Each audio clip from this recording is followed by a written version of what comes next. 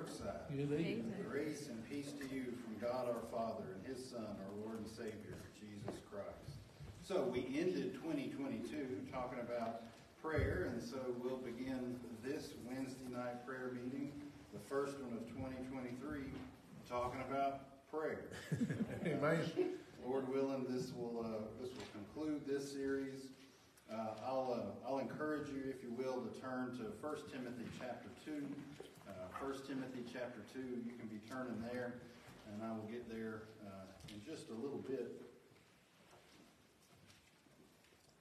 So, we've talked about the who, what, when, and how of prayer.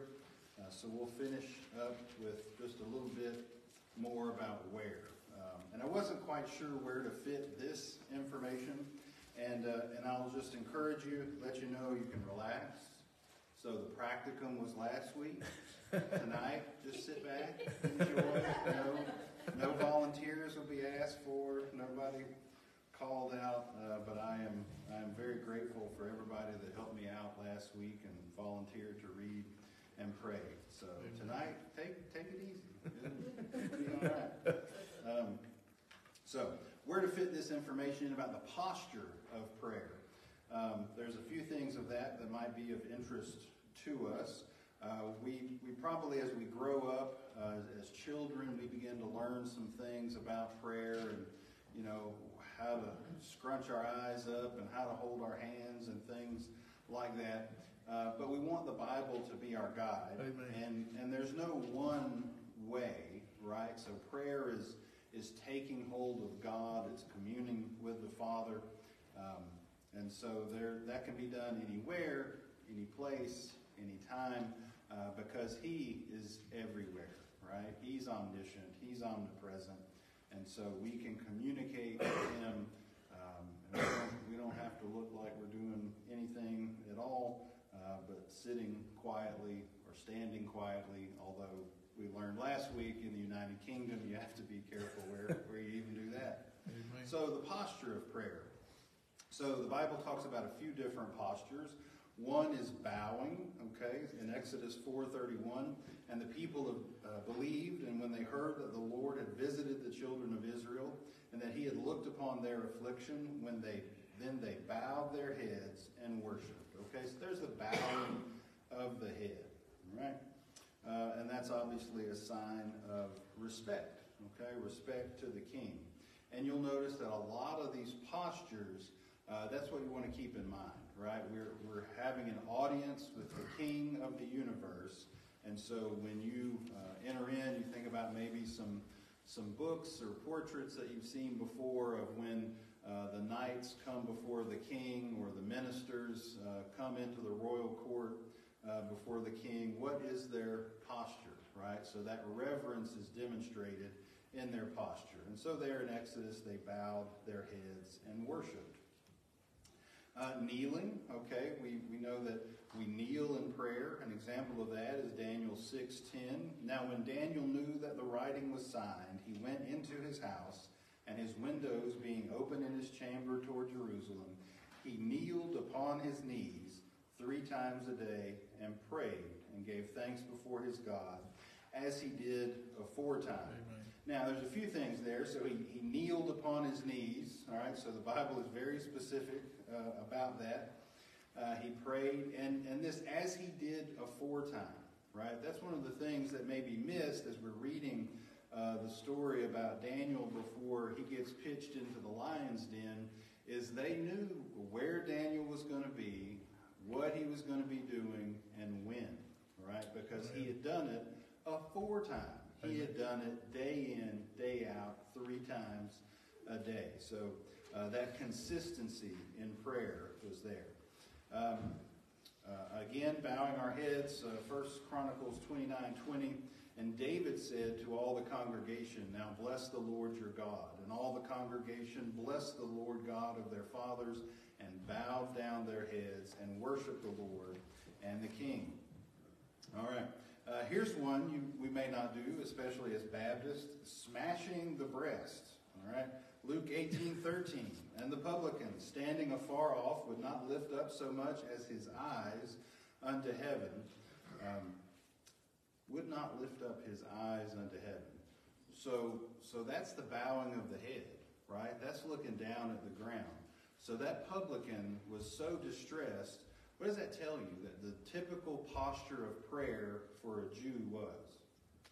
It's looking up to heaven. Amen. It's actually seeking God, right? So we read in the Bible about God, make your face shine upon me. We are not to hide our face from God. That's why the Jews did that, right? They were always looking up to God. But here in Luke 18, that publican was so smitten in his soul, right? That godly sorrow, that he would not lift up so much as his eyes unto heaven, so much as his eyes, right? So what else is there to lift up? Hold that thought. We're going to get there in a moment. But he wouldn't lift up his eyes unto heaven, but smote his breast, saying, God be merciful to me, a sinner. Amen. Right? That fervency. All right, folded hands, right? This stuff and this stuff. Where's that in the Bible? Exactly, it's not in there. All right? But maybe we've developed this over time as a way, just, so we're not doing other things with our hands, right? We're keeping them occupied, folded, so we're not doing anything else with them. Same thing with eyes closed, right? Also not in the Bible, but I also think that this probably, remember, the Jews are looking up toward God, and this is something to think about, like practicing, okay? Just experiment with this from time to time. Doing something a little different, okay? Because, one of the things, studying this out, the posture that we sometimes take is all curled in, right? Amen. Like a scalded dog. That's not who we are. We are children of the Most High. We have a most loving and gracious Father who wants to be gracious to us, wants to give us good things, wants to commune with us, spend time with us. He wants to hear from us. We are not to come to him like scalded dogs, right? If we do that, then what was Christ's sacrifice? Okay, it's almost saying like, I'm real sorry, and that's a work, right? If I'm penitent enough, if I feel sorry enough, then God will look at that and say, attaboy. But no, the work has been completed. We've been washed of our sins, cleansed of all unrighteousness, and so we can come boldly to the throne. And so that's how we should do it. But this idea of closing our eyes, probably not a bad thing, because when we close our eyes, what are we doing? We're not looking at the world. Amen. Okay? And the sense of vision, that was the sense, or is the sense, that Satan uses, right? So Lucifer, he's the well-lit one. That's things you see, right? Go back to Genesis. What did they say? Like Eve saw that it was good for food. Like it was a good-looking piece of fruit. Looks mighty tasty, right? Our eyes can get us in trouble, right? This is why bass boats have glitter. Okay, that's not for the fish. That's for us rednecks who that's a pretty boat. I like glitter on that boat. What about on TV? I've seen now where football players, when they run out of the tunnel, a lot of them will run to the far end zone to pray before the game, and sometimes the TV will catch it. A lot of times they don't show it, but when they fall to the knees, they have their hands they're like this, with their eyes closed. Right. Is that a posture that's in? Yeah. We're almost there. Oh. That's a good segue. That's a good segue, Brother Joe. So when we close our eyes, we kind of cut ourselves off from the world and kind of focus our mental attention. So when we cut off our physical vision, that may be so that God can open the eyes of our heart. If you look... I had you turn to 1 Timothy 2. Hold your finger there. Let's look at Ephesians chapter 1. Just a short ways back. Ephesians chapter 1.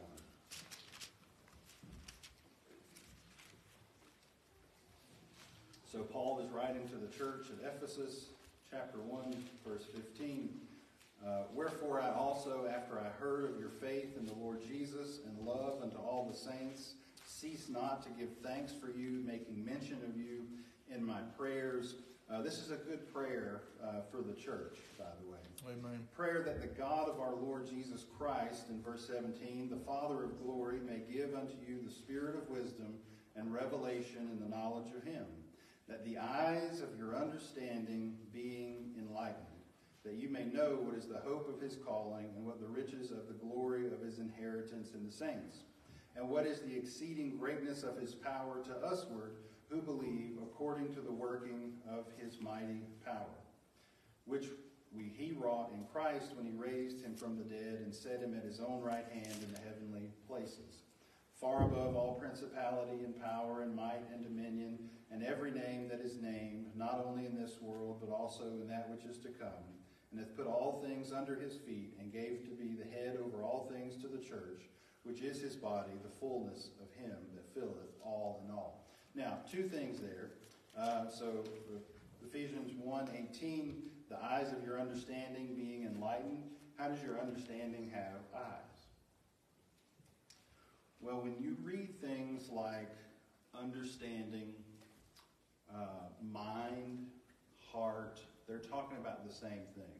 Okay, the Bible has a very unique way of, it'll use the Greek term cardia in the New Testament, and the word heart in Hebrew. So cardia is what, like cardiology, right? That's the human heart.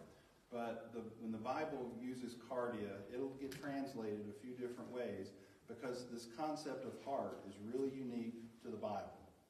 And it means the mind, the will, the emotions, the thoughts, the feelings, the desires. All of that is assumed in this concept of heart in the Bible.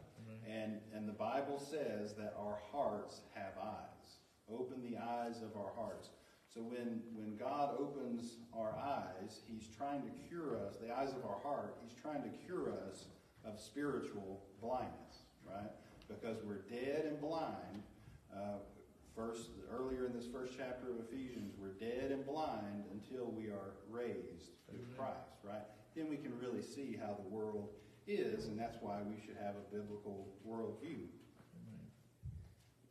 Same concept in 2 Corinthians 4:4, in whom the God of this world hath blinded the minds of them which believe not, lest the light of the glorious gospel of Christ, who is the image of God, should shine unto them.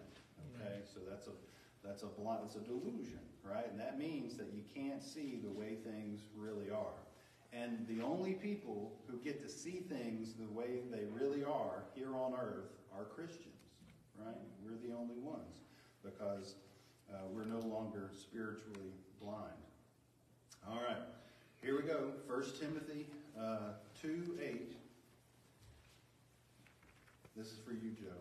All right. I will therefore that men pray everywhere, lifting up holy hands without wrath and doubting, all right, without anger or disputing. So we lift up our hands, but we especially want to lift up our hearts.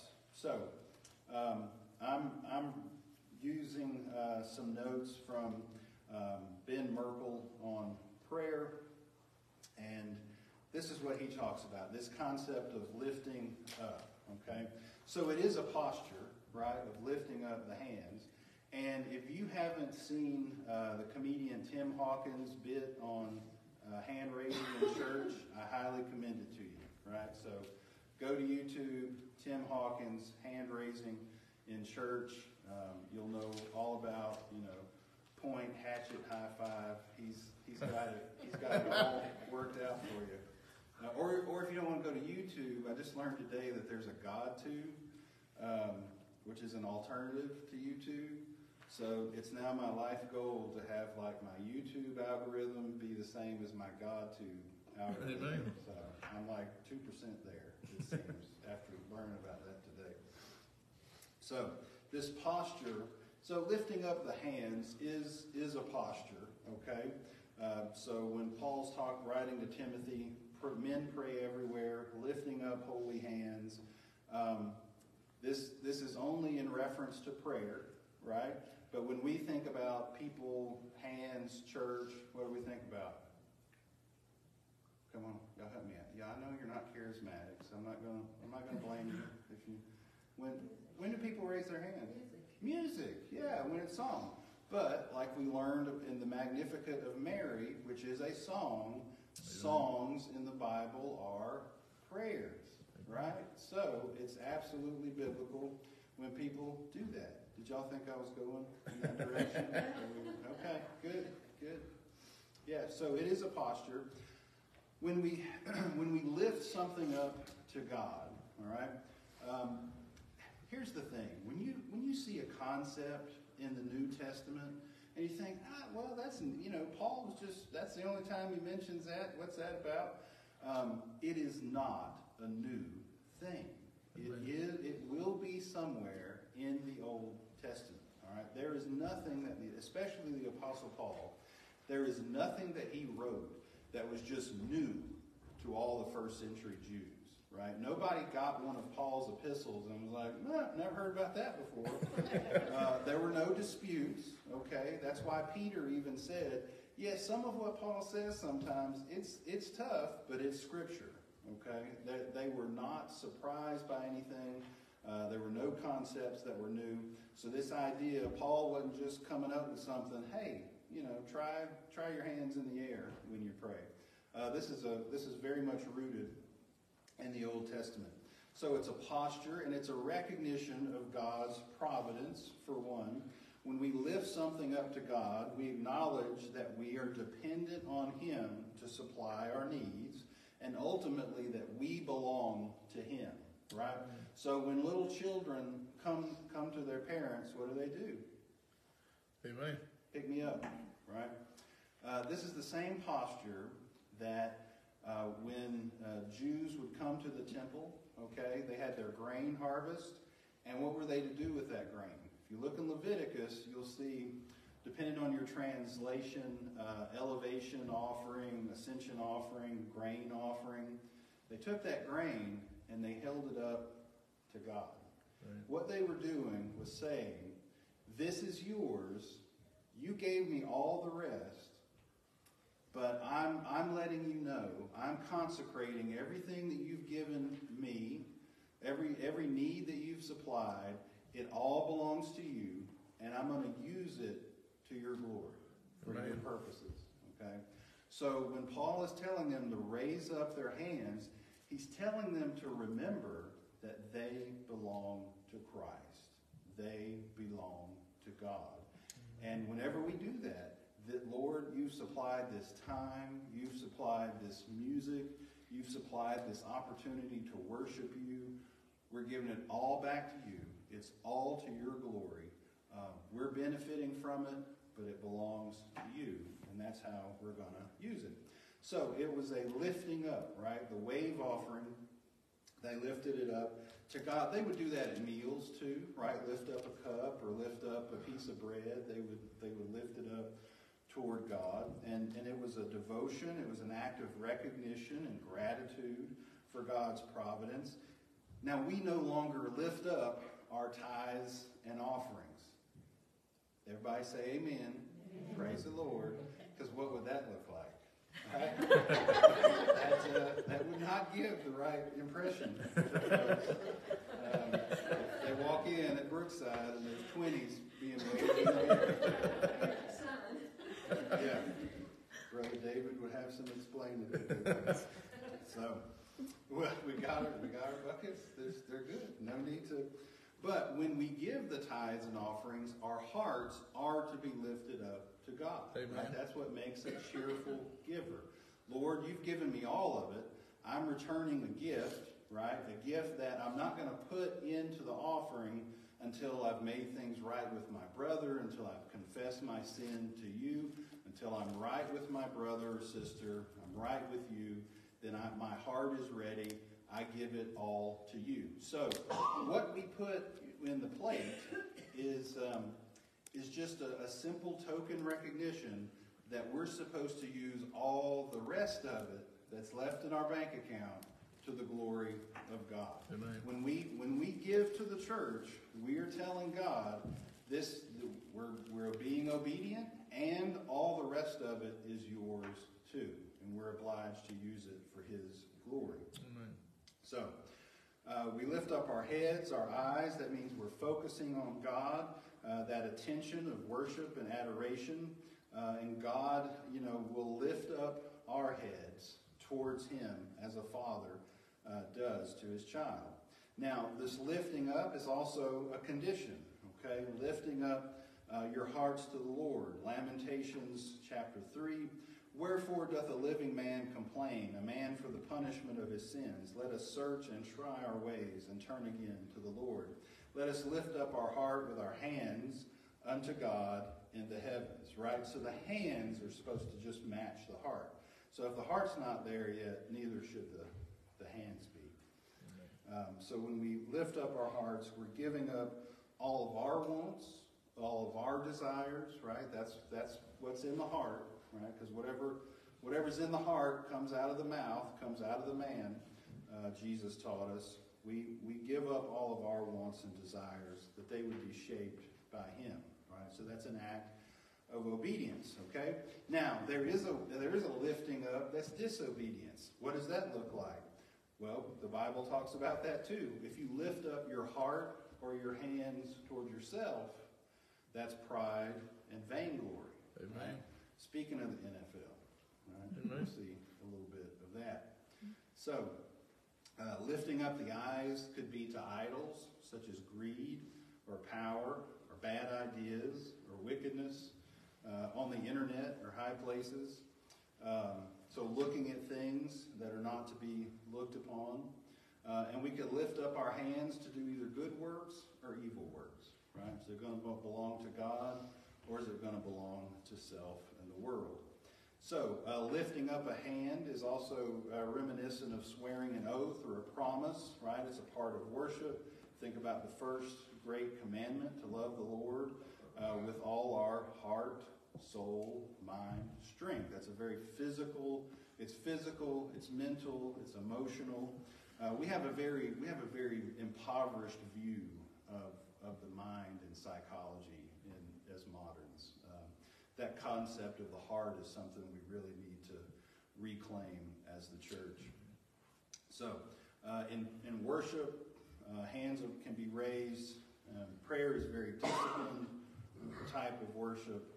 And so the works, when we pray, if we lift our hands in prayer, lift our hearts to God on Sundays in worship, we're committing the rest of the week to Him. Okay?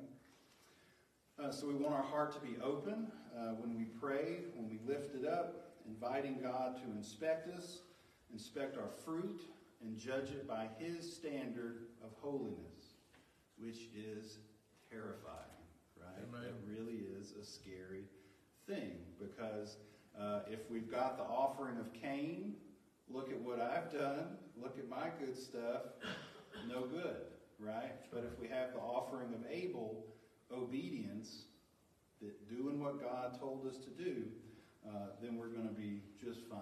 He will have prospered that, and there'll be fruit in it. Amen. We want to have all of Christ for all of life, for all of Sugar Grove, for all the world. That's how it gets done. Lifting our hearts to God, giving it all to Him, and letting Him work in us. So the Christian life cannot be privatized or individualized or compartmentalized. We must be consistently Christian all of the time, lifting up our hearts to God in every time, place, and circumstance. And what we don't submit to the ordered rule of King Jesus will be surrendered to the chaos of the world. Okay? Remember, to live is Christ and to die is gain, Philippians 1:21. And the living is the hard part of that verse, right? The Christian life is the challenge. So we're to be faithful with much, right? And a lot of times that's very hypothetical for us. Yes, I would be faithful in much. Lord, if you would let me win the lottery, I would be extremely faithful in all that much. But we first have to be faithful. He's not ready to give us that much until we're faithful with the real little, right? Amen. The fixed monthly budget, no wiggle room. Lord, we can only make it if you make it stretch. That's that faithfulness. That's what he can work with. So we live for Jesus with a cup of cool water to a thirsty stranger, being hospitable and ministering to those that God has given us. Okay? And prayer is the way that a living sacrifice is resurrected to live and breathe again. Okay, so a sacrifice, remember, a sacrifice is something that dies and you don't get to use it anymore. It's dead. Okay? But that's the beautiful thing about God, is he specializes in death and resurrection stories. So when we empty ourselves of us and we are crucified with Christ, he raises us up in Christ and fills us. Right? And so when we do that all the time, Paul talks about praying always with all prayer, right? That's emptying ourselves and being filled with the Holy Spirit. What does God want us to do? And remember, prayer is not just tossing a coin into the fountain, like God was running a cosmic vending machine. Some litany of sweet wishes, just general topics and requests that are so safe, tame, generic, and vague that we would never even know if God answers yes or no. We would never really know the impact of his answer to our prayers on our lives. It would be barely recognizable. It'd be like taking vitamins, right? If you don't take your vitamins today, are you going to know it? You going to feel it? No. Right? No, you skip it for a week. You won't know the difference. That's the way our prayers get sometimes, right? That's why we run into dry seasons where we're not praying, because we don't see God answering prayers, because our prayers have just been so light and tame and generic, we don't even recognize if he answers it or not. Amen. So, the part, the time, the thoughts, attention, whatever it is that's lifted up to God in prayer represents the whole, all of life, the heart, mind, soul, and strength. Okay? And it's very difficult and it's dangerous to give up all of ourselves, so we try to find loopholes, right, in prayer. We draw back from giving up all of ourselves. We try to hedge our bets. And we hold back lest he actually answer with a testing or a change in our life, right? Lord, give me this, but don't let it hurt, right? It's the old blues song, everybody wants to go to heaven, but nobody wants to die, right? I want to cross over Jordan as long as my feet don't get wet, right? We want it in comfort. We want it in style. So what we'll do, this is probably not good to teach you, is how to, workarounds in prayer. One, we substitute worrying on our knees for prayer, right? Amen. We don't leave it at the cross. We don't give it over to God. We put all of our mess on the altar, and then we scrape it up with a dustpan before we leave church, right? Before we get off our knees in our prayer closet. It's a works gospel. Right? Lord, I want you to see just how uncomfortable I'm willing to be, how miserable I can make myself, so how I can wallow in the mire. Now just bless me more, make things more appeasing to me. As a pig in the mire, I just want some more appetizing slop. Right? That's what we're, a little finer mud, if you please. Right? So that's when we stay consumed in our own desires. Right? Instead of worrying on our knees, we'll do this. We'll substitute optimistic daydreaming for real prayer. Right? We lay out this list of our desires. We dictate our to-do list for God rather than asking in the Spirit according to his will. Right?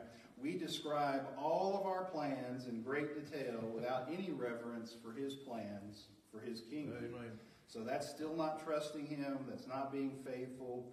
There's still a reluctance and a doubting there that somehow we know what we need that God doesn't.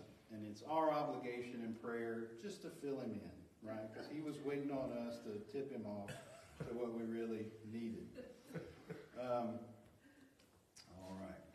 So, hands raised, it says without anger or doubting in our text. Anger is that delusion of ultimate control. You know, that's why we get angry, because we want control. And we think somebody has wronged us. It's a reaction to injustice. We think that we deserve something. This person they gave me the opposite. They've broken my internal law. Now I'm going to get mad. Okay? So, and that's why we really can't understand the love of God until we understand the wrath of God. That's right. When you understand the wrath of God, you'll start to understand the magnitude of his love, and that's where the fear of God comes, that deep reference. Right? All right. So, we pray with grateful hearts. We pray constantly, and we pray boldly. In Luke 11:9, the Lord Jesus says, I say unto you, ask, and it shall be given you. Seek, and ye shall find. Knock, and it shall be opened unto you. We've gone from no man seeks God, right? Remember Paul saying that in Romans? To a command to seek God and his will and his ways. And when we knock in prayer, we're knocking on the gates of glory. We're importuning to the Lord. And we're knocking louder, and our praise and our worship is louder than those angels who are still singing, holy, holy, holy. So loud and thunderous should our amens be that they cause the angels in heaven who are awed at the glory that we bring to our King. And I think with that, we'll end our series on prayer. Let me leave you with this. Colossians 4:2. So for this year, continue in prayer. Just so happens this was from the morning and evening of January 2nd from Spurgeon. It's interesting to remark how large a portion of sacred writ is occupied with the subject of prayer, either in furnishing examples, enforcing precepts, or pronouncing promises. We scarcely open the Bible before we read, then began men to call upon the name of the Lord. And just as we're about to close the volume, the amen of an earnest supplication meets our ear. Instances are plentiful. Here we find a wrestling Jacob. There a Daniel who prayed 3 times a day, and a David who with all his heart called upon God. On the mountain we see Elijah, in the dungeon Paul and Silas. We have multitudes of commands and myriads of promises. What does this teach us? But that the sacred importance and necessity of prayer. We may be certain that whatever God has made prominent in his word, he intended to be very conspicuous, obvious in our lives. If he has said much about prayer, it's because he knows we have much need of it. So deep are our necessities of prayer that until we are in heaven, we must not cease to pray. Dost thou want nothing? Then I fear thou dost not know thy poverty. Hast thou no mercy to ask of God? Then may the Lord's mercy show thee thy misery.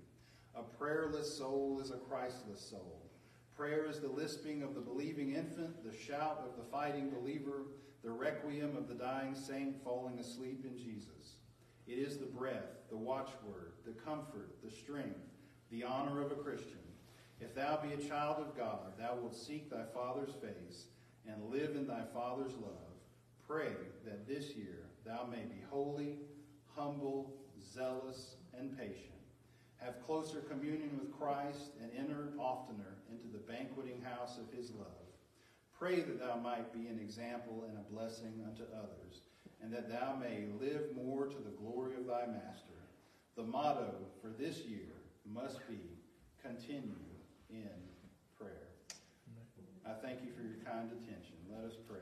Gracious God and Father, we thank you, Lord. We lift up our hearts to you and ask you to open the eyes of our hearts, Lord, as we go forth the remainder of the week, the remainder of this year. I pray, God, that each one of us will have a deeper appreciation, understanding of your word, grow in wisdom, grow in grace, in the knowledge of our Lord and Savior, Jesus Christ. And may you strengthen our prayer lives, Lord, that each moment that we spend communicating with you will be sweet, encouraging, edifying, that your mercy will be manifest, Lord, and your grace will be glorious. And I just pray that you would continue to lighten our path, Lord, with your word, and that we would never falter in coming to you with the needs of our heart, so that you might conform us to the image of our Savior. And these things I ask in Jesus' name. Amen. Amen.